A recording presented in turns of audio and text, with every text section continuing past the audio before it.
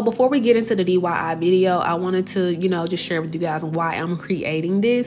So I have really bad anxiety, and I wanted a spot in my home that I could just call my own. It was not my bed, because that bed is comfortable, and it was not my couch, because I love that as well. So I sought out to purchase a floor pillow.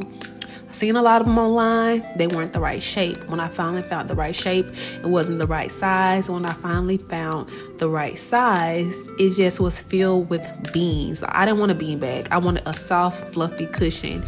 And not even to mention the price of these things, even for the smaller ones. So I came across this picture, and it just sparked the creative spark within me. And I was like, you know what? I'm gonna make my own. So here we go. Here we are, trying to cut a proper circle. Now, let me just say that geometry and math has never been my strong point. So this is the most research I basically did the whole project, is how to cut a proper circle. So I know that I needed to find the radius. Actually use a clamp to clamp that down. I did not have the proper supplies. I was just winging it. But I know that the radius was 23.5, and that's why you see the dots there. I know that it needed to equal that all the way across to get a proper circle. So I got this cutter from Michael's, and I'm so happy I did spend like $15 for it instead of using scissors, because it definitely made this project and the cutting part a lot easier. I had to speed this up because I was cutting really slow. I knew that I needed a perfect circle. I felt like as long as my circle was perfect, then everything else was going to fall into place.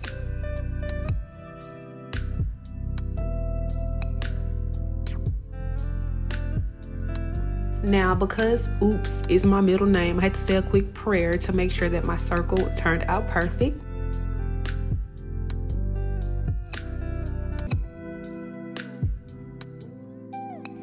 And off top, I am totally loving the size. So I did a great job.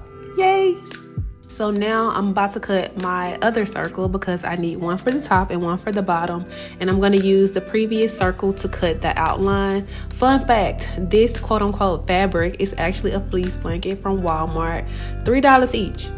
So because it was that fleecy material, and I was going to stuff it with, the cotton polyfill, I wanted to line it with a sheet. And I got these sheets from Walmart as well. They were about $8 for a flat sheet, and I cut it wrong. I'm happy I cut this wrong and not the bottom, the base of this floor pillow. But I ended up doing what I had to do, and I halvened it. The circles aren't perfect, but hey, I made it work. So because this is my wing it project, I was doing things in the wrong order. I should have ironed the sheet first, but hey, I got it done.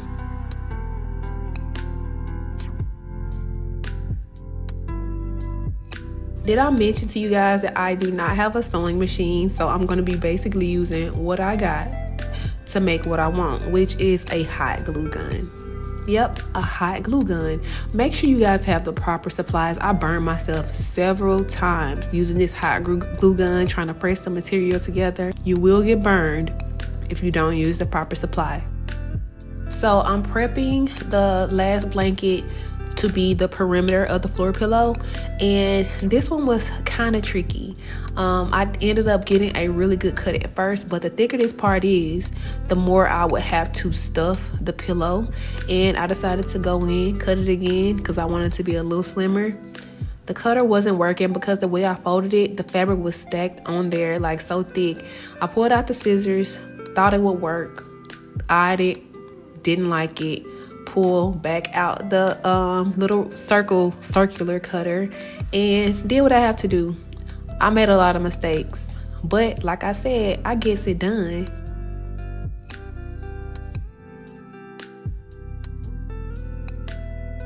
So now it's time to glue the perimeter part to the actual circle.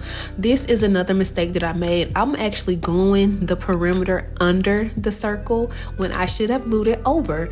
I was a little nervous that the white liner was going to show if I was to do it the other way, but that's another mistake that I made. I would have made sure that that white circle was a little bit less, maybe a half an inch inner, so that if I was to glue it over, that I wouldn't be, you know, frightened that you would be able to see the white part.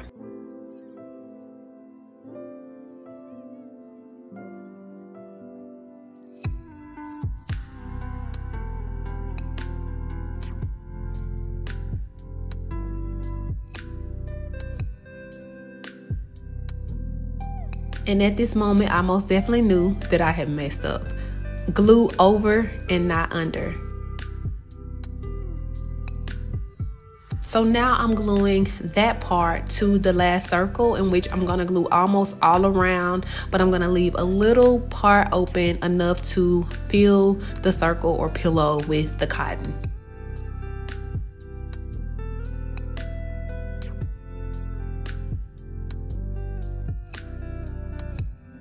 At this point, I was tired of burning myself. I tried to use gloves. The heat was still coming through. So I used a little piece of the cardboard from the inside of the flat sheet box, and I used that. So this is the size gap that I left in the fabric so that I can stuff it with the fiber fill. And I got this from Michael's. I would never go there again to get this, and you'll find out a little later why. But this is a 20-ounce bag. So I purchased about 8 bags of this polyfill, and I believe it was like $6.99 or $7.99. Either way, I wouldn't do it again. I was confused, like, do I fluff this out, and would that kind of make the pillow a little bit too mushy? Should I just leave it kind of dense? I was all over the place.